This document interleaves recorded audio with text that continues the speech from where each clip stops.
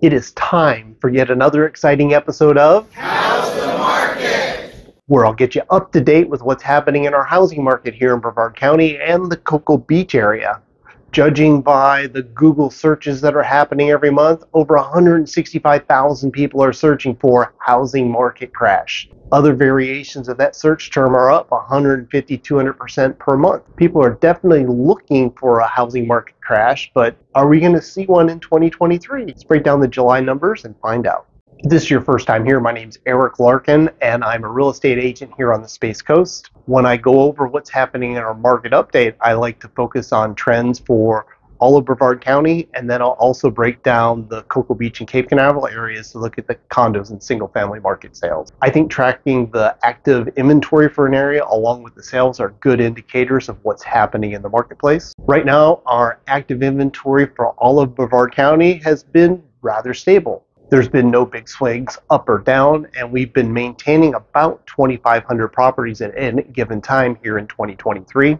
In fact, we ended the month of July with just over 2,500 properties on the market, and I would say our active inventory has definitely stabilized. Property selling in Brevard County, that's a little bit of a wild card. Our sales, I think, are trending more down than up. Our sales for all of 2023 are behind the last couple of years, and even going back, comparing July 2023 to June 2023, there's also a decline in the sales that are happening. In fact, this past July was one of the slowest July months we've ever seen. The slowdown for July and really for the last 12 months, I think, are tied to where our interest rates have been and also what's happening with the homeowners insurance market. The near 7% interest rates are causing buyers to rethink their strategy. They're either going to have to pay more per month if they want to stay in a particular neighborhood or price point, or they're going to have to adjust where they're looking to move to in order to stay within a particular budget. Will our interest rates continue to rise? Will our interest rate possibly drop? Really, there's no way of predicting what's going to be happening with the interest rates. What I do know is if our rates ever do drop to the low 6s or even the high 5%, we're going to see a surge of buyers returning back to our marketplace. The insurance dilemma that I mentioned, we have seen in July another homeowners insurance company stop writing for the state of Florida. This is making it more challenging to find any type of insurance company for a property, especially older homes. Most of the homes sold here in Brevard County were built in 1992 or earlier, and with everything happening with the insurance companies, it's getting harder and harder to find a decent rate or even coverage for a property here in Florida. You would think with the number of closings of sales being down for the year that the prices would also start dropping, but that just hasn't been the case here in Brevard County.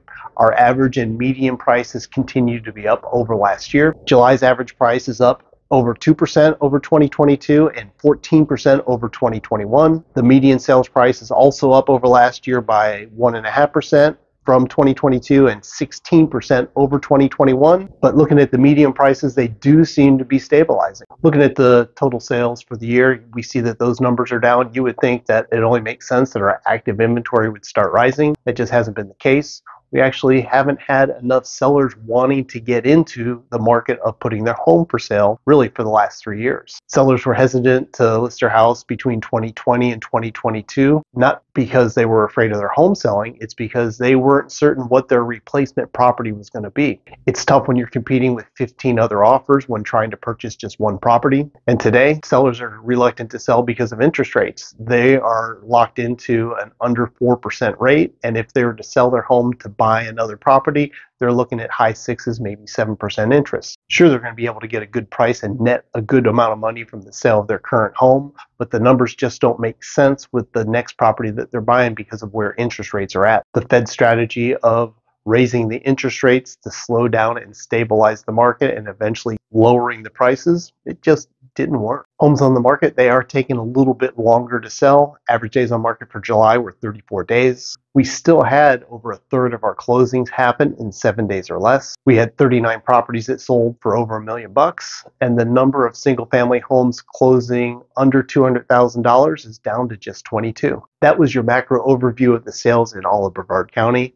Let's take a micro view of what's happening in Cocoa Beach and Cape Canaveral, starting with the single-family home sales. Active inventory for single-family homes actually are rising. We had 37 active homes on the market right now, but the sales also spiked up for the month of July, where we had 14 closings. This was the first time since the summer of 2022 that we had back-to-back months with double-digit sales in Cocoa Beach. Trying to find trends of what's happening in the average and median prices in Cocoa Beach are kind of tough to do when we're only looking at average of 9 homes closing per month for the year. If we have a couple more homes sell this month versus last month that were over $1 million, this is definitely going to skew the numbers of what's happening with the average and the median prices. I do know we're having very few homes sell under $500,000. Let's talk about the condo market in Cocoa Beach area. It's definitely slower as a whole compared to what's happening for all of Brevard County. Our active inventory for condominiums are certainly on the rise. We have 163 active condos, and this is the highest inventory level I've seen since June of 2020.